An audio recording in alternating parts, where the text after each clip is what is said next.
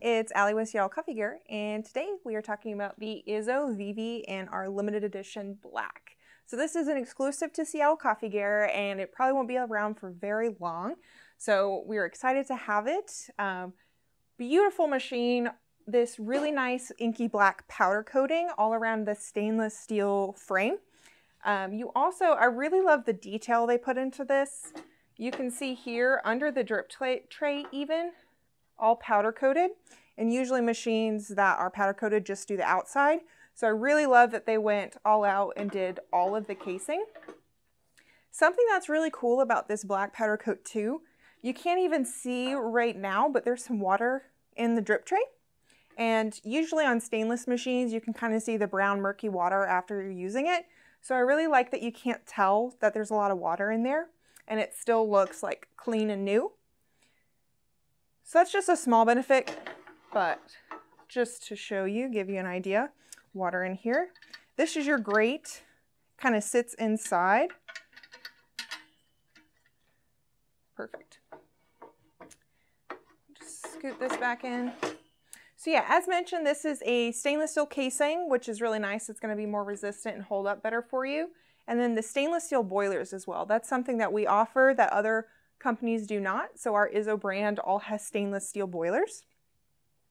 It has a small boiler, this Vivi. It's only 1.8 liters, but it has a pretty strong heating element in it. So it heats really fast and can recover really fast as well after you use it. So we have the classic E61 brew group. So it's going to keep your coffee temperature pretty stable by running hot water through there. Heat exchanger though, so you're going to need to purge it when you go to use it just to let off some of that extra hot water, especially if it's been sitting for a while. I'll show you whenever we go to make a drink for this one because it's been sitting for a good bit. On the front, you have the PID. One thing I really like about what they do with this PID is, especially with this small boiler, you can really maintain your temperature and keep an eye on what's going on. So for example, if you steam your milk and you're using a lot of that steam, it'll tell you in real time what the boiler temperature is, so you can wait before you pull your espresso, or you can, drop that temperature down even lower before you pull it. We have the oak furniture here, so on the knobs here on the handle and the portafilter. And they even provide a single spouted portafilter with the same wooden handle and the tamper with the wooden handle. So that's really nice and not something that a lot of other companies will do. So I really like that they went all out with that. Great. What else can I tell you about this machine?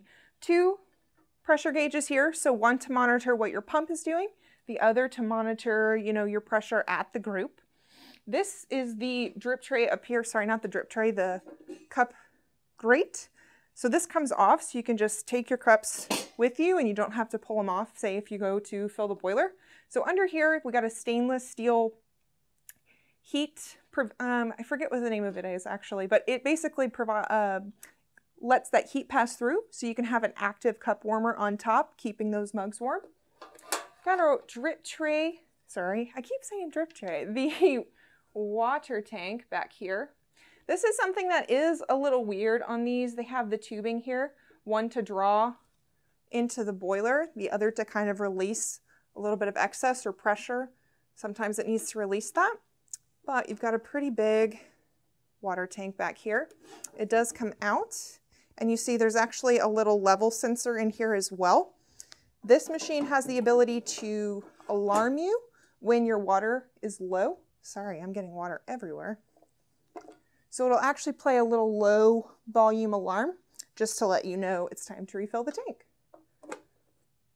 Perfect, so let's put all of this back up. So the Vivi runs from vibratory pump, so it's only going to be able to operate from tank. You won't be able to plumb it. But yeah, that's about everything. Why don't we go ahead and make a drink? I have the Note grinder here from Eureka. That's a really good pair. Let's see. Something else I wanted to mention is the baskets. This is something that Italian companies will do that is a little bit different from like the classic US standard.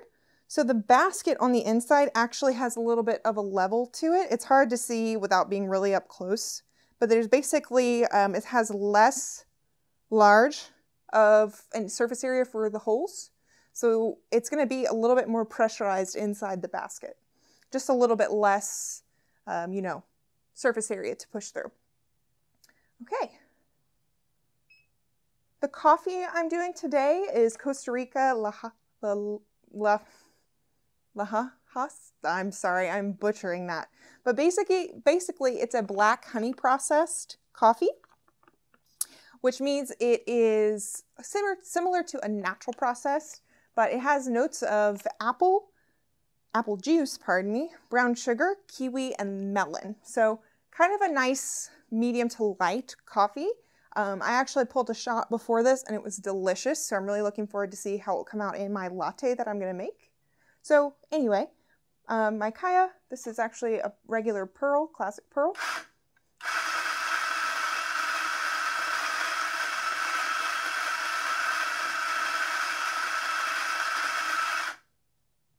And then with the Note grinder, it doesn't have a time dose, it's going to be manual dose, so I'm just checking my weight here. Kind of leveling it out as I go. I'm going to aim for 18 here, so it's 17.5. Actually, I think I did 19 before, so I will do that again. Perfect, 19.5, I'll take that.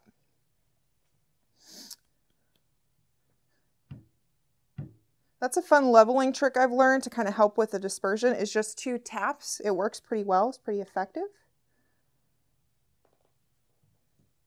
Perfect. Just clean it off. Okay, so let's talk about what I was mentioning earlier about that flush you'll need to do.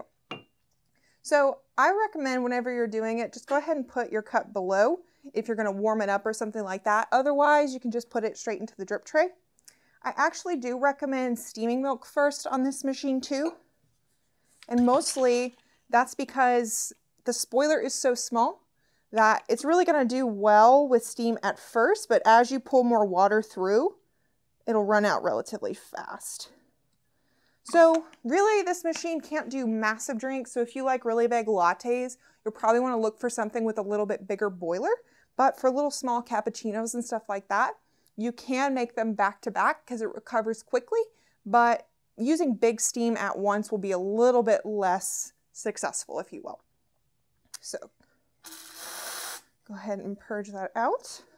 This is an insulated steam arm, so milk won't burn onto it very easily.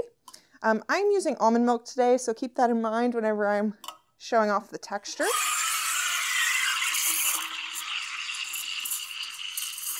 So as you can see what I mentioned earlier, in real time it's showing you the temperature loss as I heat this up.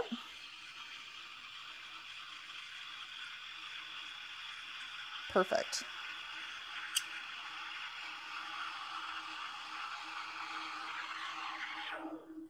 Excellent. Heats pretty quickly. That was already starting to burn my hand.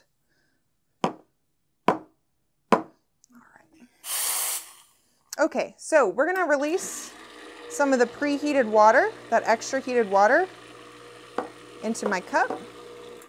Perfect. Just to the point where you don't hear it splattering as much or sputtering as much. Perfect. 247. And I'm actually going to pull my shot into this shot glass because that's how I measured it first. So last time I got about 1.5 ounces in 30 seconds. And then if you're trying to save your milk, basically you're going to try to prevent it from separating. Just give it a little swirl while you wait. You're only waiting about 30 seconds, right? So it won't take too much time.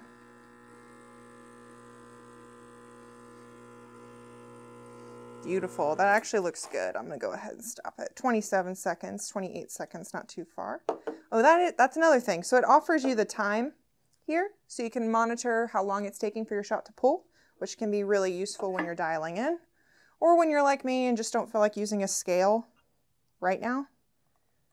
It can help keep your weight pretty similar. It's not as exact as if you were using a scale, but pretty similar. Beautiful.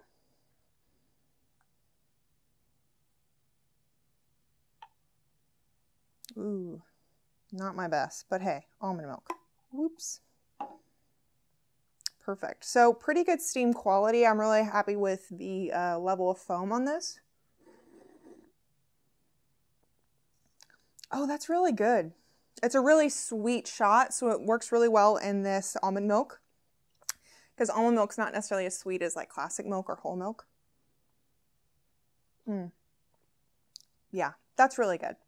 I really enjoyed having this in my house. I got to use it and loan it for a little bit to get familiar, and it was great. I mean, it takes a little bit of getting used to as far as the steam. That little small boiler just, you know, it takes a little bit of finesse and getting used to. A good tip though that I have is that I have it set to 248. Right now it's at 247. 248 is a good temperature for me. At home I was using a pretty dark coffee, whereas this is a light coffee. So if you're using darker coffee, you might want to lower it, but keep in mind that if you lower the temperature, that will also reduce the steam that's available in the boiler. So that's one of the reasons why I recommend steaming first, doing your shot second. That way you have plenty of room to steam. So yeah, that's the Izzo Vivi in black limited edition. Check it out on our page. Don't forget to like and subscribe to our YouTube channel, and we will see you next time.